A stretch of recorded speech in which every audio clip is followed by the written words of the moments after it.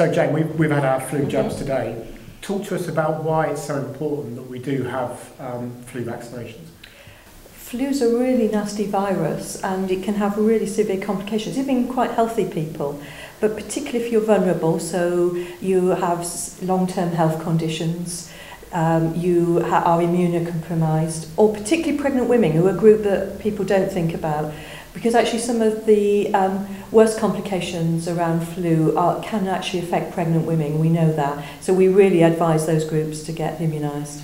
So there's a clear message there. How about our staff who are doing a great job every day, not just looking after themselves, but being able to ensure that they're not potentially affecting and infecting those that are vulnerable and other colleagues around them? What would your message to them be? I think it's really important because, flu is an infection. It's very easily passed from person to person. No advice about sort of blowing into handkerchiefs. But actually, if you're working with vulnerable people and you pass on the flu, then actually you could have a really serious effect on those people. So that's why it's really important that people get vaccinated, not just because it protects themselves, it means we've got our staff in place if there is a flu outbreak, but actually we're stopping people who are working with vulnerable groups actually passing flu on to them. And just finally, for those that think, well, we're really busy, let's just be clear.